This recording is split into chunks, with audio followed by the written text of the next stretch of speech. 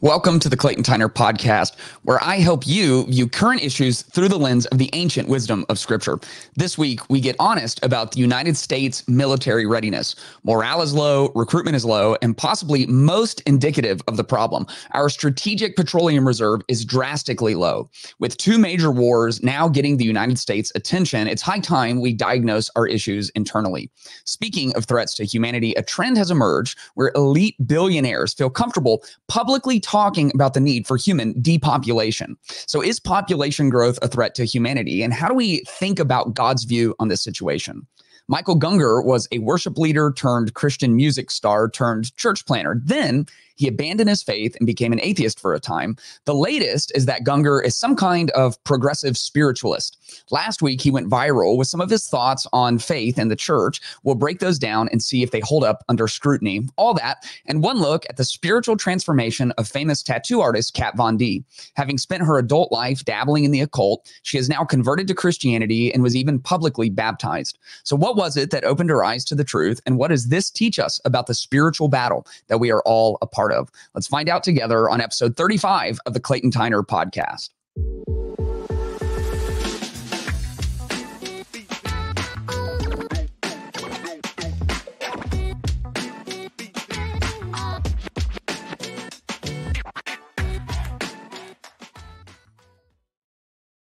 Episode 35. I am so glad that you guys joined us. I want to thank everyone who has continued rocking with the podcast. You're sharing it on your social media. You're lighting up the comments. Everyone who has subscribed. If you're new to the channel, be sure to subscribe and turn on that notification bell so you keep up with our content. You can also follow me at Clayton Tyner. That's Clayton, Tyner. I'm on Instagram and I'm on Twitter. That's another way to keep up with the show. And if you want to know what my real job is, I'm the lead pastor of Meta Church. You can check out what we do at youtube.com/Meta Church. Here on the Clayton Tyner podcast, we try to look at current real issues going on around us through the ancient lens of the wisdom of Scripture. And it helps us to form nuanced thoughts, to not be just like drawn into the very divided talking points that the culture falls into and shouts over each other. Instead, we try to approach things with wisdom. And not only does this give us a more respectable and powerful position with our thoughts, it also just helps us be better witnesses for the faith that we do have. We've got some important points to get to today. So without further ado, let's get to our 3 points.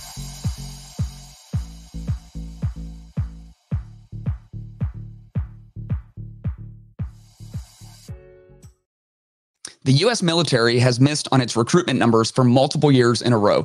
Patriotism is at an all-time low, and even the strategic oil reserves have been depleted for political purposes. Were the United States to be drawn into a war today, we would be in the worst position culturally that we have seen maybe in our history. So how did we get here, and how can we course correct? And this is going to largely be about leadership. I want to look at some of the reporting on the state of the military right now. This is from PBS, Why Recruiting and Confidence in America's Armed Forces is so low right now. It says the all-volunteer military has reached crisis levels of low recruitment, while at the same time, the American public's perception of the armed forces is increasingly divided. A recent Gallup poll found confidence in the U.S. military is at its lowest level in over 2 decades. Only 60% of people told Gallup they had confidence in the U.S. military. This is supposed to be the premier fighting force on the entire planet. No one is supposed to be even close to the U.S., and only 60% of people believe in it. At the same time, some military branches are falling short of their yearly recruiting goals by the thousands. The Army is set to fall 15,000 recruits short this year. So we are in some real difficulty just with the morale, people not wanting to enter into the military in the first place. A lot of that, I believe, is tied to a lack of patriotism, people questioning the entire American experience. We have a very Marxist ideology that is once again propagating throughout the country. That's all about the oppressed and the oppressors. And since America is the most affluent country on earth, the freest country on earth, it is seen as the ultimate oppressor. We're colonizers. We're maybe not even worth defending in the first place. And so recruitment is low and morale is low. And I might just be picking on this, but I think that one of the key indicators of just how poorly prepared we are. And I think this is a good indicator because it speaks directly to the heart of leadership decisions that are putting us in these types of difficult positions, is where we're at with the Strategic Petroleum Reserve. Let's read about that. It says, Strategic Petroleum Reserve near historic lows as war breaks out in the Middle East. The Biden administration's drawdowns of the Strategic Petroleum Reserve, which serves as America's energy stockpile of petroleum, and high market prices delaying efforts to replenish it, have left the reserve near its lowest level since 1983, at the same time that war in the Middle East could destabilize global oil supplies. Data from the Energy Information Administration, the EIA, indicates that the Strategic Petroleum Reserve has about 351 million barrels of oil stockpiled, a slight increase from the low of 346 in July and August. The last time that it was at or below 350 million barrels for an extended period of time was the fall of 1983, when it was still in the process of being filled. In other words, it's never been this low. I mean, back in 1983, we were just in the process of starting to fill it up. Since it's past that, it's never gotten back down to there before. And herein lies the problem as I see it. The problem is that we have taken something, the Strategic Petroleum Reserve, which is meant for something just like we're seeing right now over in the Middle East, potential destabilization that would lead to a massive crisis in the oil supply chain. And so we made a decision as a country a long time ago to stock up on this emergency for strategic use only. Now, it was used strategically, but that strategic in the petroleum reserve is not for political strategy. Wow. It's supposed to be used for things like war, for things like crisis, to make sure that we have some level of internal energy independence. This is a national security issue. And the reason that we drained it was primarily for political cause. Now, it was a smart strategy. Prices on everything, inflation has been out of control. It finally has been curved. But even now in 2023, we're still aware of what things were 2 and 3 years ago. And so they say, inflation's only at 4%, but we're buying a $4 carton of eggs, and we remember buying a $1 carton of eggs. And so the inflation rate is based off year over year. So yes, it's not as high as it was last year, but for the 2 years preceding that, it had skyrocketed. So we're now at a much elevated place from where we were a couple of years ago. And gas prices, as you remember in 2022, were soaring, and they're kind of taking off again, unfortunately. And that looks really bad for midterm elections. And so we started releasing millions and millions and millions of barrels from the Strategic Petroleum Reserve to artificially lower gas prices so that the party in power didn't take the hit at the ballot box. And it's a good political strategy, but you don't use national security means for political strategy. And now we're going to pay for it. And that's always what happens. Proper sacrifice today protects you in your future. Improper sacrifice today will haunt you in your future. And so listen, if the situations that you find yourself in leadership, some of them are your fault, some of them are not. If the policies that you put into place have immediate or even long-term effect that does inflate prices, as a leader, you have to live in the reality of that situation. You have to make proper sacrifices today.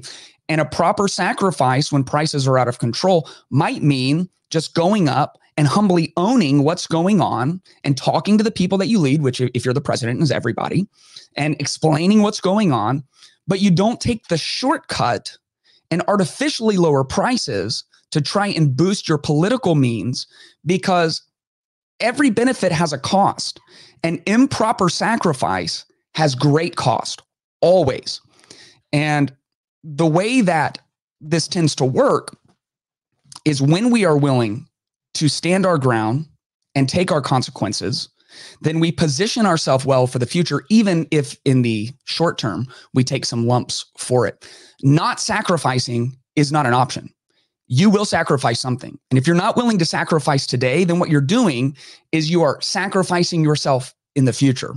There's a great story in scripture that has this incredible leadership lesson inside of it. It's in Genesis chapter 41. It's a story of Joseph, who is a dream interpreter. It says, so Pharaoh said to Joseph, in my dream, I was standing on the bank of the Nile when 7 well-fed, healthy-looking cows came up from the Nile and grazed among the reeds. And after them, 7 other cows, weak, very sick and thin, came up.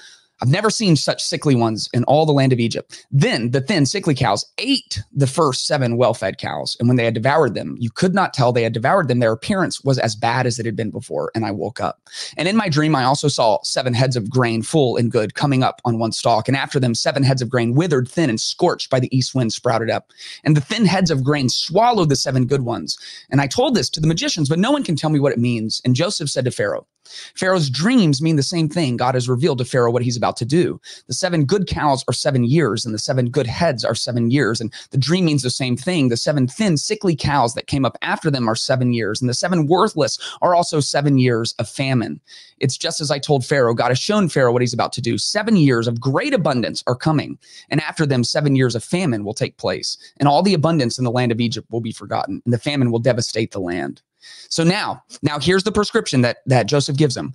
Pharaoh, look for a discerning and wise man and set him over the land of Egypt, and let Pharaoh do this. Let him appoint overseers over the land and take 1/5 of the harvest of the land of Egypt during the 7 years, and gather all the excess food during these good years that are coming. And under Pharaoh's authority, store the grain in the cities so they may preserve it as food, and the food will be a strategic reserve for the land during the 7 years of famine that will take place.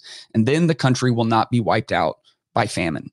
Famine is always coming in some way, shape, or form. Disaster is always coming in some way, shape, or form. If you're going to lead at any kind of a high level, you can be certain of this. You will bear immense weight on behalf of the people that you serve. And had the Pharaoh gone through the first 5 years and put together this strategic grain reserve because he knew famine is coming, but things got out of hand and maybe he lost some popularity. And so he just started handing out free grain. You know what? We've got free grain. Let me give some out. That will establish goodwill. My popularity rate, my Gallup poll will start going back up. Let me just take out of this. But famine's coming. And you can look at 3,000 years of war in the Middle East and know where we get our oil from. We're no longer energy independent. Where we get our oil from, there's no stability. Bad things are coming. And so when you drain your strategic reserves for political means, to boost your polls, to win a few odd Senate seats or congressional seats, what you're doing is you are sacrificing your future self on the altar of immediate gratification. Here's what King Solomon said in the Proverbs. He said, look at the ant and consider its ways and be wise. It has no commander, no overseer or ruler, and yet it stores its provisions in summer and gathers its food at harvest. Even the ant knows how to set aside strategic reserve. We have all-time low everything, all-time low patriotism, all-time low recruiting numbers, all-time low military morale, all-time low strategic oil reserves. And part of the reason that all of this is so low is because we have leaders who aren't willing to address reality. Here's what's actually happening. Here's where we're actually at. Here's the real state of things. We have leaders who are incentivized in every direction to never admit a fault, to never say that they were wrong, to never humble themselves, to just stick to talking points and entrenched ideologies instead of speaking to the American people about the nuance of how the world and reality in our country actually operates. To really lead people, you must be a leader that addresses reality. This is what Jesus did. He walked into the scene where everything was cloaked largely by religion and power structures, and he just started speaking truth. And everything he said was true, and everything he said addressed reality. And at the same time that we have almost no one in leadership of our country who will speak about what's really going on in front of us, we also as people have become so cynical. Our BS meters are on level 10,000. And so we can't actually be fooled.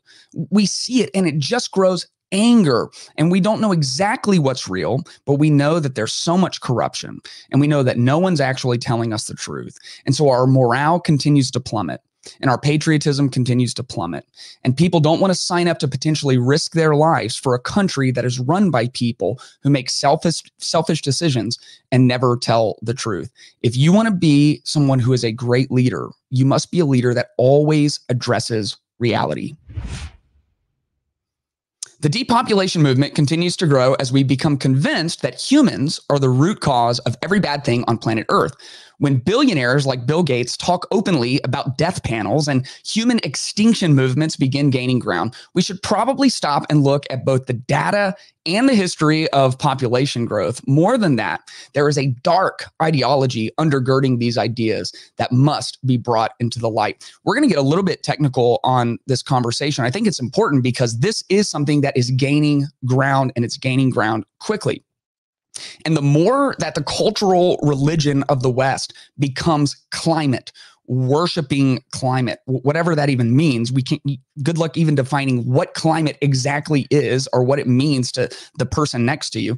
But we worship climate, we worship the earth, we worship Mother Gaia. We've reverted back to these pagan ideas that we just give deference to the sun, moon, and stars, and the trees and the grass and the animals all around us. Many people are beginning to see human beings as the actual cancer on the earth. We are the plague. We are the problem. And we have seen over the years, even very influential people just get very specific about the decisions of, how long people should live or how many kids someone should actually have. We're going to look at a few examples of this. This is Bill Gates from about 10 years ago. That's a trade-off society is making because of very, very high medical costs and a lack of willingness to say, is spending $1 million on that last 3 months of life for that patient, would it be better not to lay off those 10 teachers and to make that trade-off in medical costs? But that's called the death panel, and you're not supposed to have that discussion. Yeah, that's called the death panel, and you're not supposed to have that. We're not supposed to talk about when someone's not dead, whether or not we should kill them. And if you're wondering, he's going to go ahead and explain it a little bit further. So you, of course, that's an interesting thing you just said, which is just the last 3 months in life for one person or something, because we haven't had a discussion of how to allocate that money. It means we lay off 3 teachers to do so. I mean, in other words, we haven't had this type of allocation. We're making that trade-off because of huge medical costs that are not examined to see which ones actually have no benefit whatsoever. And because of pension generosity, we will be laying off over 100,000 teachers. So no benefit whatsoever. So your grandma or your grandpa is in the hospital and they're 80 years old and they have 6 more months to live, and there's no benefit whatsoever, according to Bill Gates, to keeping them alive. And you got to understand, one of the things that he's doing here is he's talking about issues of life and issues of liberty and issues of the pursuit of happiness. Is education important? Yes. Do we want teachers to be laid off? No. Also, Bill Gates has enough money to employ probably all of the teachers in his state or half of the country for like multiple years in a row, right? So he's saying we have to have death panels, and we've got to look at people who are sick or infirm or have, incurable diseases or don't have a high quality of life. This is the same conversation that has led historically to conversations about eugenics, where someone is born with a psychological condition or a mental impairment or all host of other reasons. They're born into poverty. And so you just very carefully get rid of the undesirables so that the rest of us, can stay employed. And life is the foundational right that all the other rights rest on. And so like the right to liberty, like you have the liberty to pursue whatever career you want, the right, as explicated in our founding documents, to pursue happiness, right? You're much happier being employed than unemployed. That is a right that rests on the foundation of life. And if we begin to remove the God-given, divinely mandated right to it says we hold these truths to be self-evident. Benjamin Franklin changed that. Thomas Jefferson wanted to say that they were divinely originated. We have the right to life. And he's saying, well, let's call that into question. And you're comparing whether or not some people, which It's like we're problem solvers, you know? Surely we can come together and figure out how to keep these teachers employed and not start killing people because we want to play God in some way. Now, coincidentally, maybe this next clip is from Melinda Gates, who is Bill Gates' wife, and this is part of a 60 Minutes interview. And we're not going to play all of it because what I actually want you to hear is not from her, it's from the person interviewing her. We were at one of these meetings yesterday, and I remember that a lady told you that she had had 8 children, and 4 of them had died in childbirth or shortly thereafter. But if all of them had survived, she'd have 8 children. And what the developing world does not need is more children. Wow. What the developing world does not need is more children. Number one, this is like the most paternalistic thing I've ever heard anyone say, maybe ever. Also, as they're walking through a third world country, these 2 white people surrounded by people of color saying, hey, the last thing these people need is to have more kids. It's kind of racist. So the clip just goes on like that's assumed. Well, we all know this. You know, all of us just elite, Western, brilliant minds. I mean, it goes without saying. He's just begging the question. It goes without saying. What we don't want is for these people in the developed world to be having lots and lots of kids. I mean, how terrible would that be? I mean, I know scripture calls like kids the greatest blessing and the jewels in our crowns. And like, I know that, but oh, how terrible would it be for them to have lots of kids, like lots of kids to help them around the house and to hit a certain age where they can bring in more income and to help take care of their other siblings so the parents can go out and find jobs. Oh, it'd be terrible for them to have so many kids. Now in the West, you know, I mean, if we want to have 4 or 5 kids and, you know, then we just kind of nepotistically hand them millions of dollars and take over the business. I mean, that's good for us, you know, because we live on multi-acre lots. We have plenty of room, you know, we don't hurt for anything, but these poor people, oh boy, the last thing we want is them having. So this goes to its logical extreme when people start talking about how humans are the scourge on the earth. And just one of these that the New York Times talked about lately, this is an article from the CBC, is a group called Vehement, the Case Against Humans.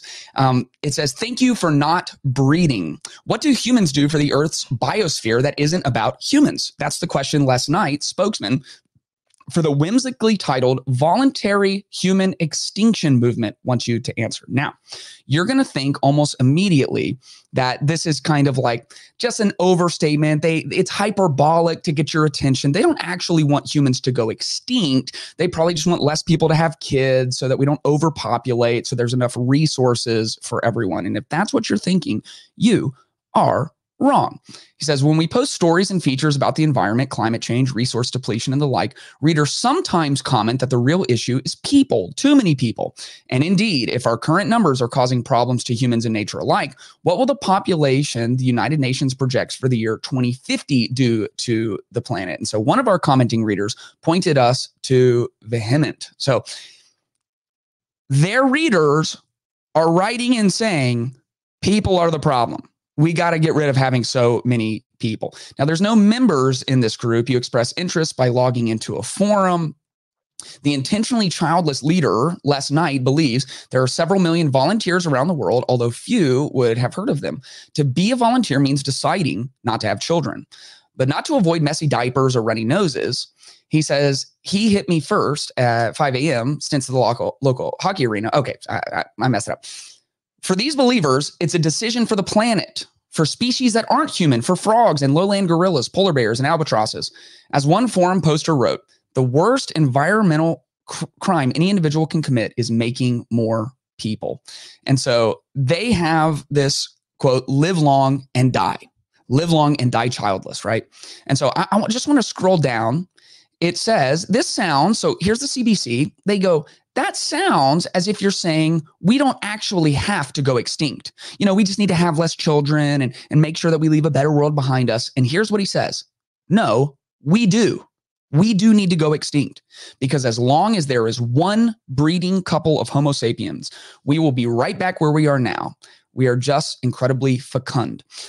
We are the problem. We are the issue.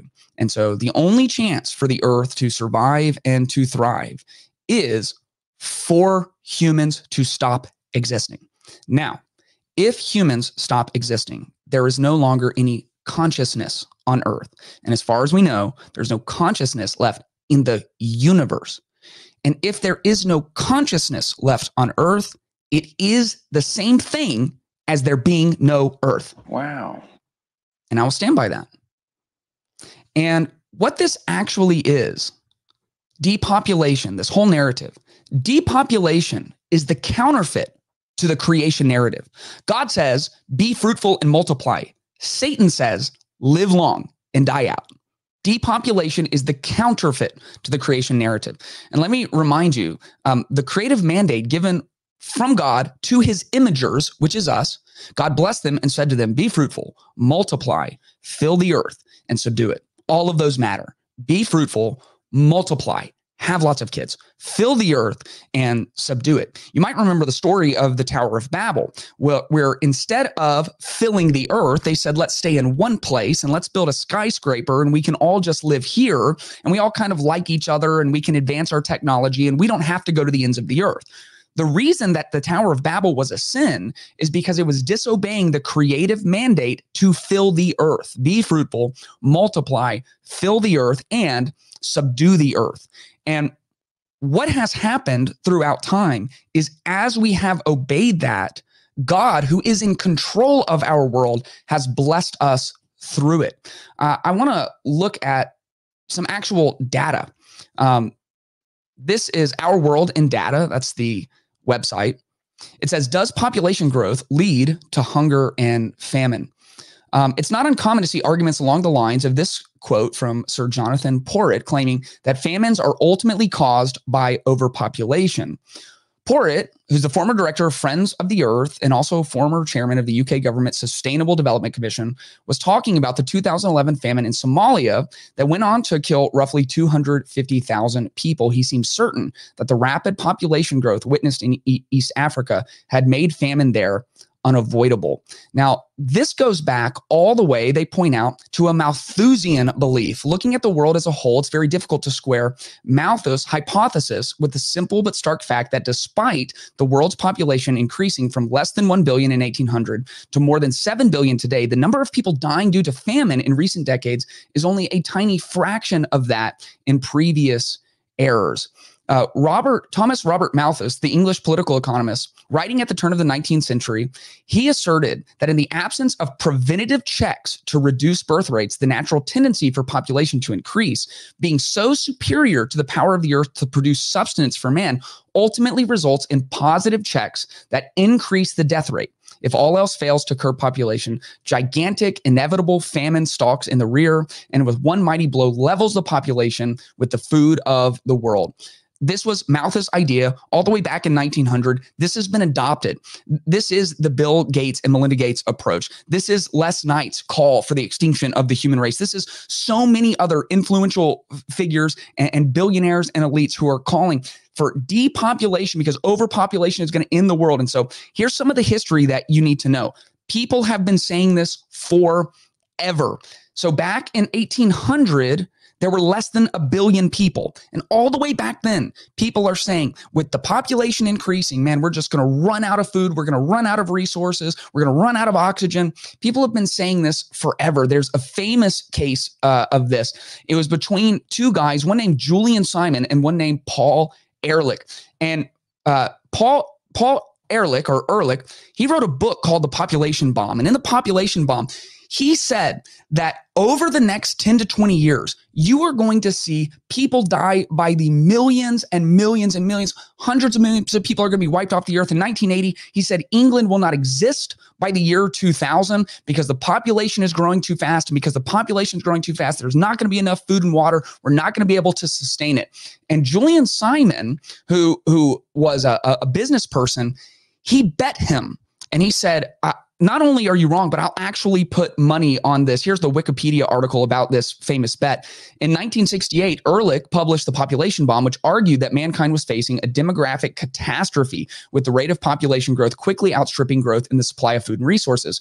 Simon was highly skeptical of such claims, so proposed a wager, telling Ehrlich to select any raw material he wanted and select any date more than a year away, and Simon would bet that the commodity's price on that date would be lower than what it was at the time of the wager.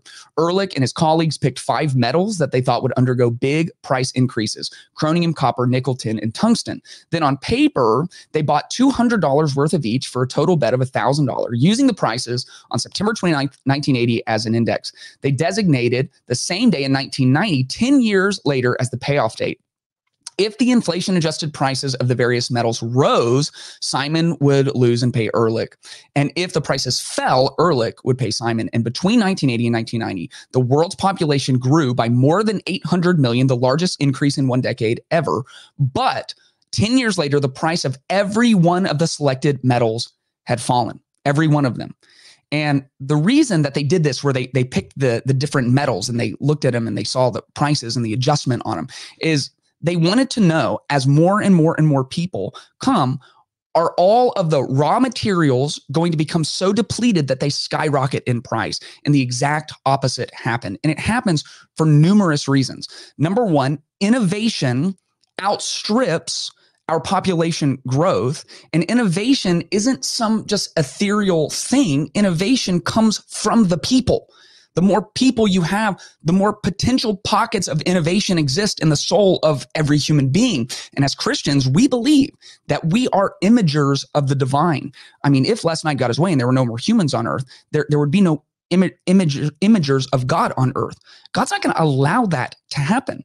He told us to be fruitful and multiply. As we continue to do that, he will be faithful to sustain us. And we see that in some of the data. We can look at some of the charts back on ourworldindata.com. This is famine victims worldwide since the 1860s. And you can see that the population, as represented by this red line, just skyrocketed starting around the 1960s.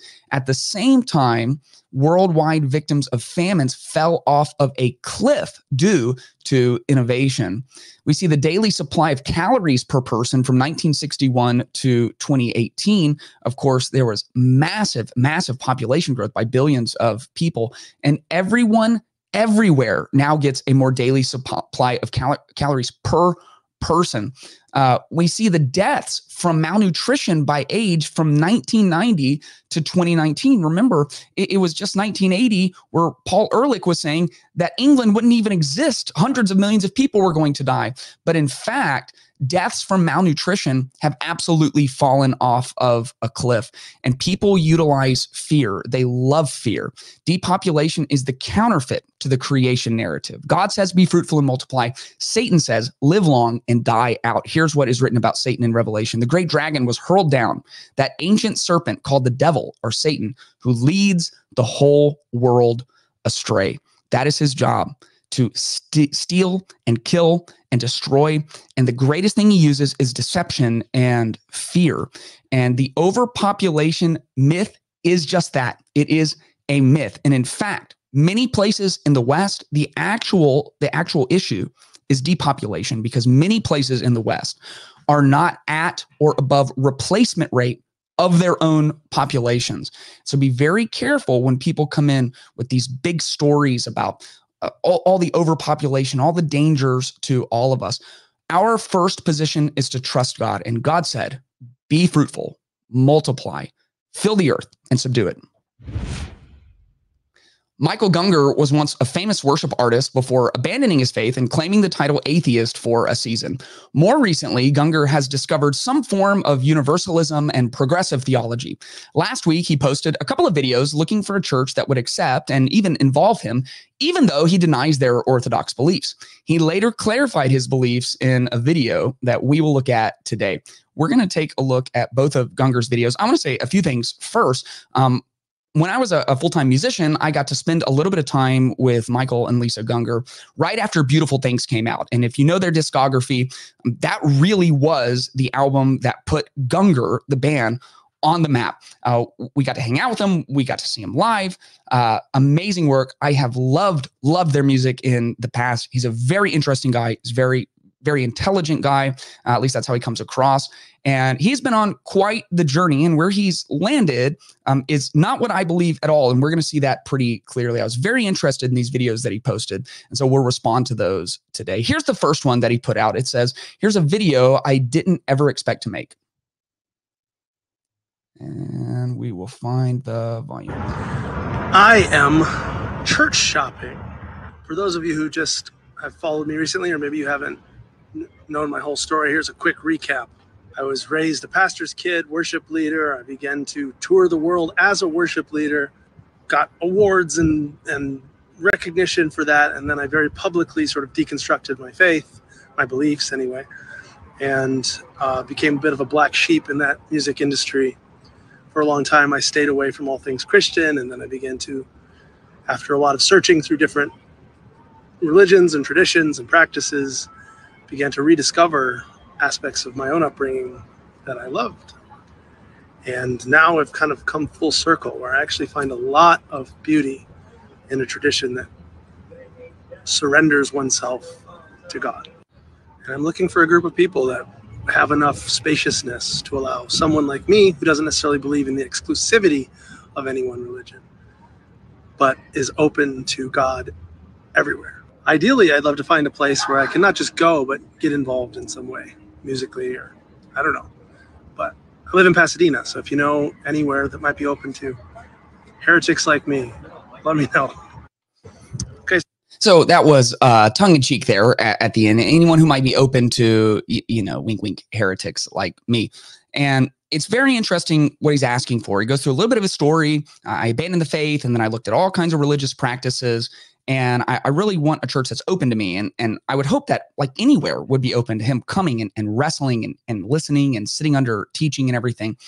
Here's what can be kind of dangerous, is he's saying, I like aspects of the tradition of Christianity.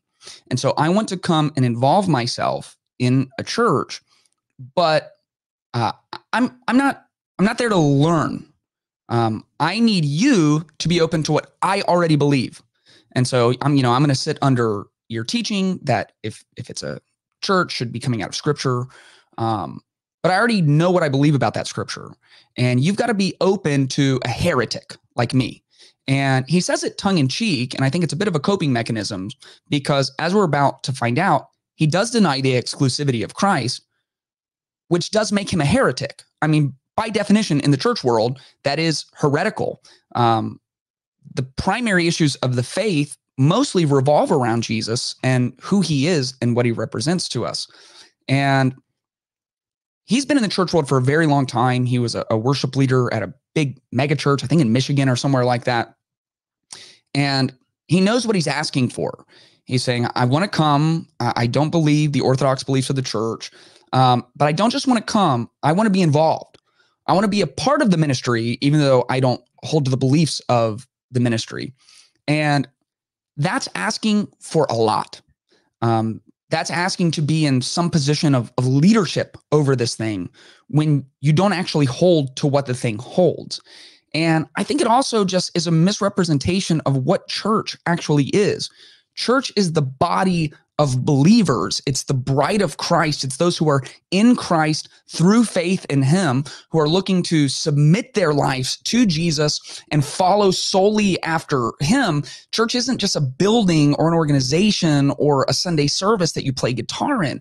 That's the gathering of the church. And the church, it's not a buffet line where you can pick and choose the parts of it that you want. It's like an organism that you belong to or not. Paul says it's a body and everyone has a role that they play in the body. And when one part of the body is hurt, the whole body is hurt. And when one party is doing good, the whole body rejoices. And so he got a lot of attention on this, specifically with one thing that he said about the exclusivity of any one given religion. And so then he posted another video explaining his position there. No one comes to the Father but through me. And what I thought that meant was that there was like a bunch of options, right? Like a grab bag. We're gonna have a bunch of these bottles of water, okay? and you had to make sure you had the right one. So all these different kinds of bottles, possibly Buddha or Muhammad or Krishna or whatever, you had all these different kinds of options. There was one bottle in particular that was the right one. Through time, though, I discovered that that view had some limitations to it. There were some issues that came up. For instance, if my God was just one bottle among lots of bottles, one God amongst lots of gods, isn't that kind of a small God? All right. If my God, so he goes into an analogy, right? And he's going to use props. Now, let me tell you something. I cannot play the guitar like Michael Gungor. He's one of the best guitar players I've literally ever seen. I can't sing like Michael Gungor. I can't write songs like Michael Gungor. But if he thinks he's better than me at props. Stop the cap. No, sir. I brought props. He said, what if God is all of these water bottles, a grab bag, and you have Muhammad, and you have Vishnu, and you have the God of Mormonism, and then one of these bottles out of all of them is Jesus. Here's the problem with this as an analogy, is he's starting by begging the question. And begging the question means you have assumed the answer before you've made the argument to instantiate the belief that you're starting with. And so he's starting with the idea that there are, in fact, many different gods. And out of these many gods, it's our job to pick the one perfect God. And if that's true, that our God is just one of many gods, and they all have the same veracity, and they're all true, and they all lead to some kind of eternal life, then he says that that's not like the big, omnipotent, infinite God that I thought I was supposed to believe in. And he's starting by saying, this is true. There's a grab bag full of water bottle gods. But he's starting with the conclusion, and it's a conclusion that Christianity doesn't agree with. And that makes it a straw man argument. He's arguing against Christianity with a starting presupposition that no Christian in the world would agree with, that God is one God among all the other options that could be God. The problem with this is you can't take the words of Jesus and interpret them through the lens of your own analogy. That's what cults do. They take the scripture and then they say, well, Jesus says, I am the way and the truth and the life. No one comes to the Father except through me. And so he's the one way, right? So now I'm going to create an analogy. He's the only one way. He's one of these gods. There's all these other gods, and I've got to parse through all of them. And what if I live on the wrong side of the world and I pick the Buddha bottle, And so now, I'm just screwed because I picked the wrong God, and there's all these gods. And that doesn't seem like a big, infinite God. It seems like a really small God. But what did Jesus actually claim? Did he claim exclusivity? Like when he says, I am the way and the truth and the life. When he says in Acts, and there's salvation in no one else, for there's no other name under heaven given among men by which we must be saved. There's no one else. Or in 1 Timothy, where it says, for there is one God and there's one mediator between God and men, the man, Christ Jesus.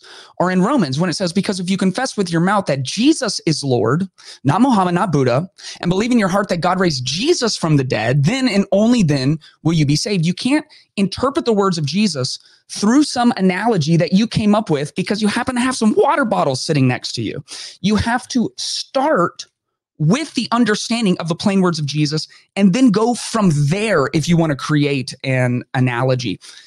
This is what cults do. Right now, there's a very popular cult called the World Mission Society Church of God. I could have picked a shorter name, but they have this analogy that they say, because there's a father God, there has to be a mother God. That's where they start. They believe in mother God. They worship mother God. And the way that they find that in scripture, literally, they will take you to the Lord's Prayer, the model prayer, which says, Our Father who art in heaven, hallowed be your name. And they'll say that's a proof text for mother God, because if there's a father, there has to be a mother. So they are starting with an analogy and then taking their analogy they came up with in their own mind and using it to try and understand scripture. And that's all he's doing. And it's clever and it's maybe interesting, but it's a straw man and it's begging the question and it's an unhelpful thought process and it proves nothing about the exclusivity of Christ. All right, we will let him continue. I thought God was supposed to be infinite. Secondly, what about the people who accidentally picked the wrong bottle? Are they really deserving of hell because they tried to find water somewhere else? If we think of this water bottle as Jesus, and we hear it saying, I am the water that will quench your thirst, the one water. Well, what if we mistook the bottle for the water? What if that's what idolatry is? What if in this bottle, the water was speaking? Okay, so is that what idolatry is as defined by scripture or really any religion? No, it's just not. And so I'm not going to broach that subject. Is Jesus a water bottle? No. And it's not really helpful of an analogy because you started with your analogy and then went to scripture. He did something else very interesting. And I do want to actually get to his question about what about people who picked the wrong bottle? Now I'm going to have to go with his analogy, even though it's a broken and silly analogy. But what about people who've never heard of Jesus and they live on the other side of the world? Are they really deserving of hell? I'll broach that subject in a second. First, I just want to point out the very quick sleight of hand that he did. He started his video by quoting from John 14, I am the way, the truth, and the life. No one comes to the Father except through me. At the end of the video, he conflated that with a story out of John 4, where Jesus is at Jacob's well with the woman from Samaria, and he asks her to draw water, and she says, why are you talking to me? You're a Jewish man. I'm a Samaritan woman. And he says, if you knew who asked, then you would give him, and I would give you everlasting water that would spring up in you into a well of eternal life. And Jesus uses the well as this object lesson and refers to eternal life, salvation, as this living water. And so he says, I am the way, the truth, and the life. No one comes to the Father except through me, an exclusive claim. He conflates that with an offer in a very specific scenario with Jacob's well to say, but what if the exclusive offer is actually the water inside? And it's not really the bottle at all. Wow. It's just silly, and it's a twisting of words, and it's not helpful, and it's not a good argument at all. It's like, what about marriage? You could just do that. You could do that with, if you wanted an open marriage, you could say, look, you have two water bottles, husband and wife, and then together you have a marriage. But what if the marriage isn't the bottles? What if it's the water? And if it's the water bringing more water into our marriage, even though it's another bottle, more water, more marriage, therefore polygamy. And you know what? I'm going to read all the text in scripture and say marriage isn't about the bottles, the people, it's about the water. It's the idea inside. And so the more the merrier. So guess what? We're going to have a lot of wives. It's just so bad. And yet it tricks people, and it sounds really smart, and it sounds intelligent, and people want universalism to be true. And yet universalism is about as disrespectful to every major religion. And of course, I'm convinced that not only is Christianity the one true path to God, and as I've said many times on almost every episode, Christianity is not just another one of the world's religions. It breaks every mold of religion that is out there. It's not about you having to climb the ladder and work your way to God. It's about God coming down to us and living in our brokenness. It's not about us dying to get to God. It's about God dying so that we could be in relationship with him. It's a complete reversal of the religious narrative. But at the same time, world religions make exclusive claims. Buddhism, properly understood, doesn't have the idea of an afterlife like Islam or Christianity does. A lot of the Eastern religions, Hinduism has reincarnation. It's completely incompatible with the ideas of Islam. The God of Islam completely rejects Jesus Christ, who is the only way to God in Christianity. These are mutually exclusive things. They can't just all be true. It can't just be all the water that leads to the same place, because the religions themselves don't even lead to the same place as they explicate in their own religious texts. And the whole thing is just backwards. But he asks a question that is kind of the got you question. What about those who have never heard? What about those who pick the wrong bottle? They pick the Muhammad bottle. They pick the Buddha bottle. And scripture speaks to this, I think, rather clearly. In Romans 1, Paul is writing to a church full of Jewish and Gentile believers. He says, for God's invisible attributes, that is his eternal power and divine nature, have been clearly seen since the creation of the world, being understood through what he has made. What he's saying is all of creation testifies in this general revelation of who God is. And he says in that verse, as a result, here's the result of God speaking through his creation, all people are without excuse. We do not have an excuse for seeking after the one true God, and that's true for all people in all places. Then in the next chapter, in Romans chapter 2, he says, so when Gentiles who do not by nature have the law, that's the Jewish law that revealed God to the Jewish people, when they do what the law demands, they are a law to themselves, even though they don't have the law. They show that the works of the law is written on their hearts. That's the general revelation. We're all without excuse.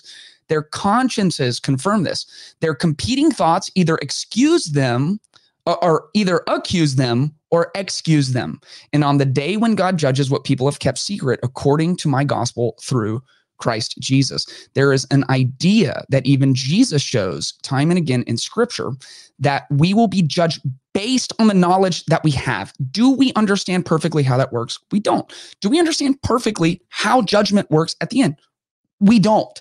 This is what Jesus said to the Pharisees. Some of the Pharisees who were with him heard these things and said, we aren't blind too, are we? And Jesus told them, if you were blind, you wouldn't have sin. But now that you say we see, your sin remains.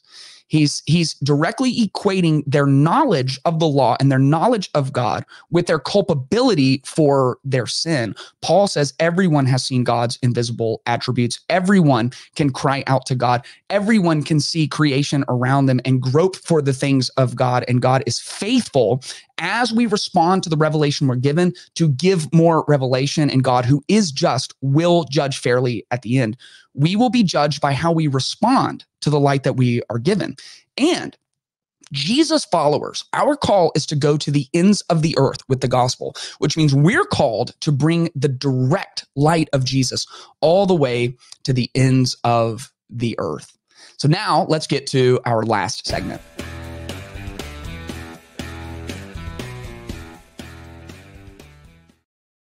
Kat Von D is a world-famous tattoo artist and reality television actress. Her style is unmistakable, black, muted, and gothic, which is why fans were stunned when she showed up on Instagram in a pure white gown preparing for her baptism in a traditional church. The gothic trendsetter acknowledged that she was throwing out all of her books and objects tied to the occult and witchcraft, and she has now surrendered her life to Jesus. So what caused this massive change, and is there a chance that the world is ready for a spiritual awakening? I want to look at this article out of Relevant magazine about the transformation in Kat Von D's life. It says, Kat Von D gets baptized after renouncing the occult. Kat Von D is undergoing a spiritual transformation. The renowned tattoo artist, TV personality, and makeup mogul is embracing Christianity and sharing her journey through social media. This week, Kat Von D opened up about her recent baptism on her Instagram account that has 9 million followers. Quite the platform. The video captures the essence of her baptism ceremony, where close friends and family were gathered in a church as witnesses. Her husband of 5 years commented his support and love. I love you so much, my beautiful wife. You continue to inspire me every day. I want to marry you over and over again. Her spiritual transformation has been a long time coming. In July of 2022, she posted on Instagram that she was moving away from dabbling in occult practices, witchcraft, and tarot. I've always found beauty in the macabre, she wrote. But at this point, I just had to ask myself, what is my relationship with this content? And the truth is, I just don't want to invite any of these things into our family's life, she continued, even if it comes disguised in beautiful covers, collecting dust on my shelf. I just don't want to let any of these things in our family's lives. Now, while I was researching this, I found something really, really interesting. I found out that Kat Von D had her first child pretty late in life. She was 36 when she had her first child. And that was just about 5 years ago, which means when she starts considering throwing out all of her occult and witchcraft and all this stuff from her house. She also made a big move from Los Angeles out to Indiana that was finalized this year. Change of place, change of pace. We know that that's a true psychological reality, can be a true spiritual reality. Was about when her kid would be 3.5 years old, walking, talking, asking questions. I don't know this. I just want to say clearly, this is speculation, but having a kid changes things. And she said, I don't want this coming into our family's life. I don't want these things around our family. Kids put new lenses on your life. And it is a very common story for spiritual transformation to begin when people have children and understand the weight of responsibility. Becoming a parent drastically changes how you see the world. In Luke 12, Jesus said, from everyone who has been given much, much will be demanded. And from the one who has been entrusted with much, much more will be asked. And like the biggest thing that we're ever given and entrusted with is our kids. And here's like a silly example, but it just demonstrates how kids put these new lenses on you. When you're young and married and you're childless, you'll go to the movies and you'll see a movie and it becomes an instant classic between you and your spouse. You know, you just love the movie and you quote all the lines and you laugh at it. Your kids become like 9 years old and now it's kind of a classic movie and you're like, I can't wait to show this to you. You know, oh, you've got to see Back to the Future, you know, and you start showing this to your kids and you're horrified because the way you watch a movie with your kids in the room is a completely different experience. Every little innuendo just kills you a little bit inside. I've had experiences where I've gone to show the boys like movies that I liked growing up, and 20 minutes in, I turn it off. Like, my bad, dude. That should I have shown you the first 20 minutes of this movie? No! Bad idea. It's not the same. And if you think that you can navigate your life exactly the same as a single adult, as you will be able to when you have kids. Stop the cap. It's just not going to happen. She has this kid who's now climbing around, who's looking at things, who's pulling tarot cards off a shelf, or who's reaching up and grabbing a book based in the occult off the shelf. And it makes you begin to question things. And I don't know what else was going on in her life, but she said something in her own words that echoes the truth of Scripture. Paul wrote to the Ephesians, for our struggle is not against flesh and blood, but against the rulers, the authorities, and the powers of this dark world, and against the spiritual forces of evil in the heavenly realms. We are in a spiritual battle. And I believe that there has been so much push towards abandoning truth, towards moral relativism, towards embracing forms of spirituality that are counterfeits to the purposes that God created. We've pushed so far in our culture that we're due for a course correction. And my prayer is that Kat Von D, with this big change in her life and in her public baptism, that this is a sign of some kind of spiritual renewal in our world. I want to show you a little bit of the video, and I'm going to leave the sound off just for copyright issues. But I want to show you, she put this beautiful video of her baptism on Instagram. It's a very traditional looking church.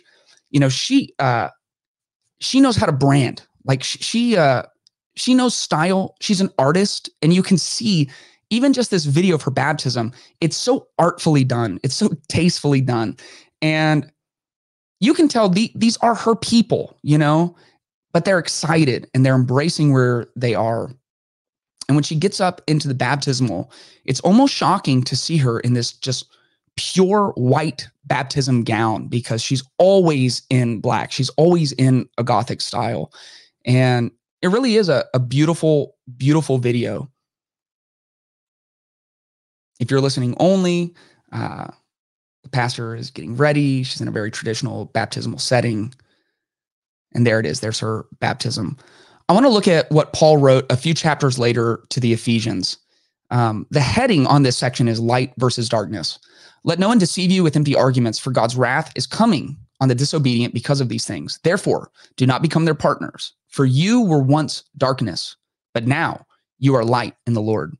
Walk as children of light. For the fruit of light consists of all goodness and righteousness and truth, testing what is pleasing to the Lord. Don't participate in the fruitless works of darkness, but instead expose them. For it is shameful even to mention what is done by them in secret. Everything exposed by the light is made visible. For what makes everything visible is light. Therefore it is said, get up, sleeper, and rise up from the dead, and Christ will shine on you. I love that it says in verse 8, you were once darkness. It doesn't say you were once in the darkness. You were once darkness, and now you are light. That's a statement of identity. I'm not saying she can't dress Gothic. I don't care about that. I have friends who love the Lord, who are light, who dress like that. It's about what's inside of you. It's a statement of identity. It's about understanding your purpose, because Jesus told us, you are the light of the world. You are a city on a hill. And as Christians, if we truly embrace that that's who we're called to be, submitting ourselves to Christ, then we can begin to see a spiritual awakening broadly across our culture, just like we saw in the life of Kat Von D.